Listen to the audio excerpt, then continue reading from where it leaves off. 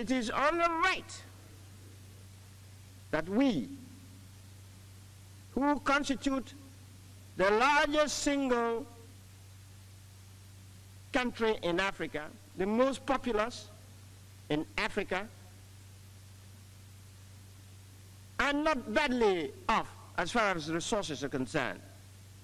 It is only meet and proper that at the very early stages of our independence, we should make our position in this matter very, very clear. There should be no doubt where Nigeria stands in this matter.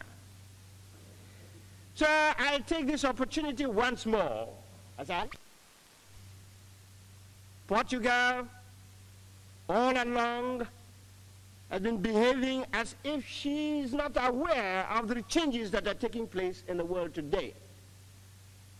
We do not hate her, but we love our Africans more.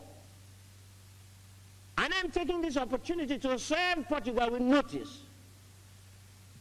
that while Nigeria does not hate Portugal, Nigeria can never agree with Portugal on an issue, which means that the people of Africa in Angola will be held under thraldom, and no attempt will be made to give them the opportunity to live life more abundantly. And Portugal should learn a lesson from what is happening in the Congo. I said here that I was going to read a document.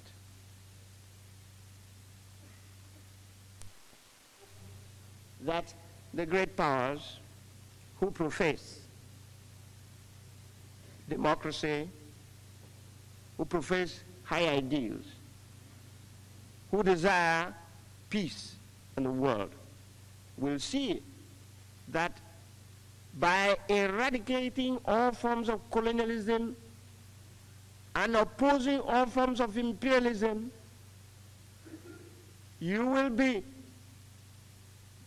achieving one of the objectives, indeed one of the corners of achieving world peace.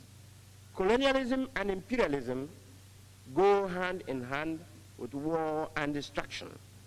You cannot maintain imperialism by peaceful means.